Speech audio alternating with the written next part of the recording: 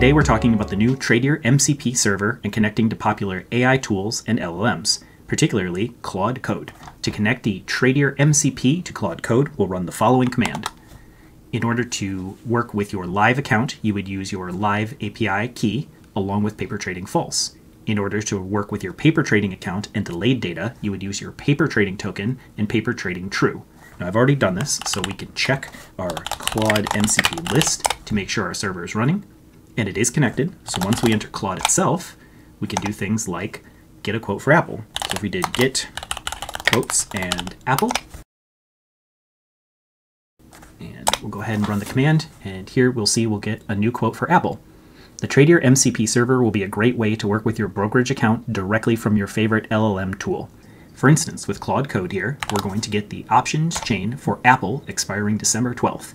You can also use important tools like getting your account balances, your gain loss, looking up your balance over time in your account, and even placing trades directly to your Tradier brokerage account right from Claude Code.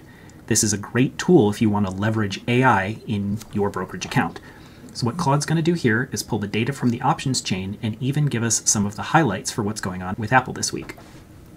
So here we have our top 5 calls and puts and some key observations. This is really a great way to leverage AI with Tradier.